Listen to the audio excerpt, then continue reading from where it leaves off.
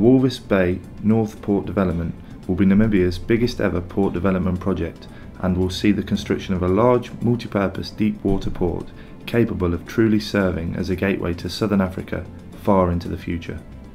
The port will officially be known as SADC Gateway, Southern Africa Development Community, and will include the following facilities amongst others.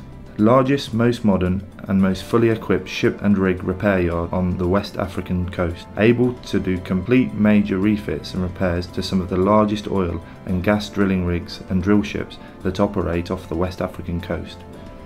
This repair yard will not only provide world-class engineering services to the oil and gas industry, but will create and maintain a huge number of permanent semi-skilled and skilled jobs for Namibians. The repair yard will also inject much needed foreign currency into the Namibian economy. It will consist of large graving docks, floating dry docks, on-land repair facilities and deep water safe berths for semi-submersible and jack-up rigs, including drill ships and all other related support craft. One of the largest oil and gas supply bases on this side of the African continent, capable of serving the offshore oil and gas industry with all their needs in terms of shore-based services and materials supply. The new port will have a dry bulk terminal which, as shown, can be completely undercover so as not to risk dune sand contamination from windblown sand. This dry bulk terminal will, together with stockpiles, heavy industrial area behind Dune 7, have an approximate throughput capacity of more than 100 million tonnes per annum. This will make this the largest bulk terminal in southern Africa. A large vehicle import terminal suitable to accommodate both brand new and second-hand vehicles without mixing them. Ro-ro berths for side opening as well as stern opening ro-ro vessels. Multi-purpose and breakbulk terminals. Liquid bulk terminals consisting of large tank farms and tanker berths able to receive VLCC sized tankers. This liquid bulk terminal will not only serve the current growing demand for fuel imports into southern Africa, but will also serve the Namibian crude industry in the future, making it feasible to construct and operate refineries in Namibia in the future, with associated benefits to the local economy in terms of fuel pricing.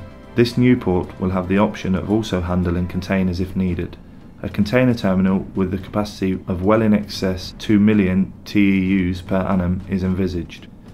Backup storage areas and potential SADC countries' dry ports will be catered for on the perimeter of the new port.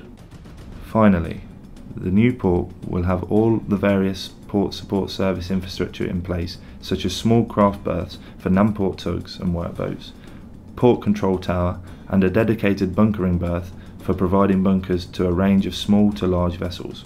The port will be linked to the municipal heavy industry area behind Dune 7 by a brand new road, rail, pipeline and conveyor corridor that will completely bypass the current town and will alleviate the growing pressure on the existing traffic corridors in Walvis Bay.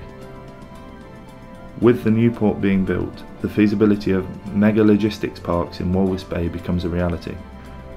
The new port will be a true modern port that will be built and operated in an environmentally sensitive way and will incorporate mitigation measures such as green belts around the perimeter of the port, physical noise barriers where required, etc. With such a large port development comes the added benefits of creating safe and calm sea conditions, such that it would now be possible to develop small boat marinas on both sides of the new port, which would give the surrounding communities easier access to such facilities and encourage the boating and leisure activities that goes with it. The Walvis Bay North Port Development, the gateway to southern Africa.